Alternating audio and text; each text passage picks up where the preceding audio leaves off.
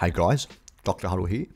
In a previous video, I explained how to install a mod into the resource swapper, and in this video, I will show you how to implement and obtain my CSS into Krunker.io, whether that be on the official client or the Steam client version. If you're wondering how to install it on the browser version, you can check Quacky's video linked in the description. However, keep watching to learn how to download my CSS that I will showcase later in the video. Okay, first let me explain what a CSS is and what it does. For the nerds out there, CSS stands for Cascading Style Sheets, and is a computer language that is written to primarily develop the layout and the structuring of a web page.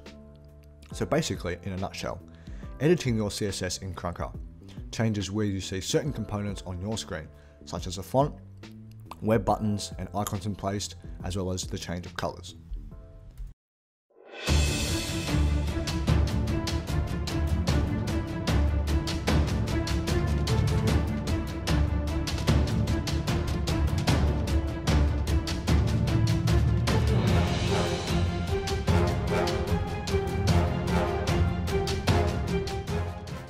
Alright, and here we have our finished CSS edited by myself, including a combination of scripts written by Reizu and Quacky.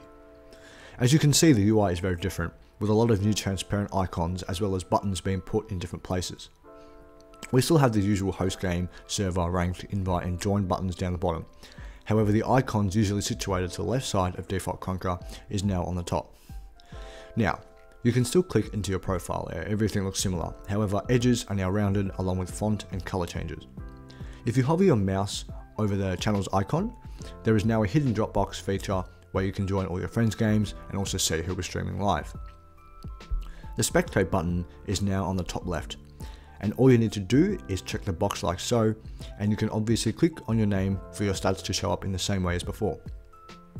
Now there is another hidden menu of icons in the bottom right, where if you hover over the text Dr. Huddle, it brings you access to the TOS, changelog and in-game advertisement board icons. I must add that this code was first written by Reizu, so full props to him.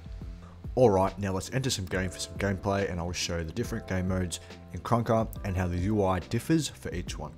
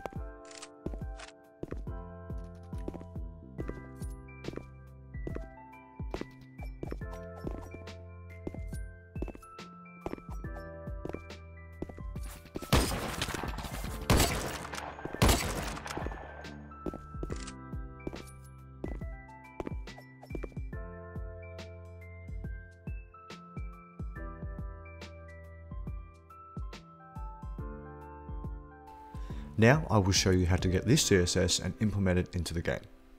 Firstly, you want to join my Discord in the description below. Head over to the resource swapper and download the zip folder labeled Dr. Huddle's CSS. You then want to extract that file and locate the resource swapper and place the file in the resource swapper folder. Note, if you do not have a folder within the resource swapper titled CSS, make one.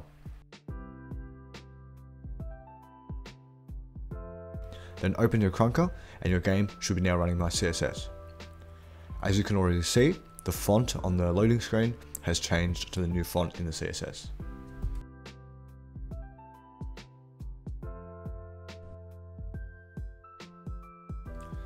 If you are running the Steam client, locate the directory where you keep your downloaded files for Steam.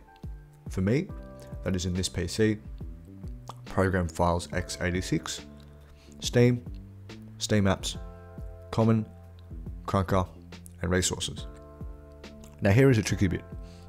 You need to install a third-party software that allows you to read and access ASAR files.